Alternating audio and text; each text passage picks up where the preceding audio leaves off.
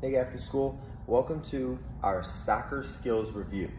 So for today, we are going to be refining or continue to work on our soccer skills that we've been doing all week. So it's going to be your choice of activities to do for 10 minutes. So after the warm-up, you're going to go to soccer skills. You can do dribbling around your area, soccer dribbling like we worked on using the inside of your feet with the soccer ball or the piece of paper you have at home or the sock ball that you made using the inside of your feet, maybe some stop and pull, okay? You could even incorporate some of that instep soccer shots where you try to score some goals inside of your goal at home. It's up to you.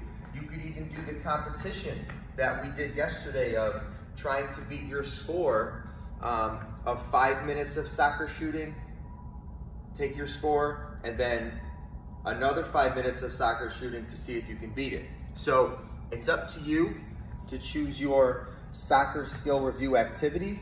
Us in the classroom are gonna be repeating the activity from yesterday because it seemed to be a big hit. So for our friends at home, it's up to you to choose whatever you'd like for our soccer skills review.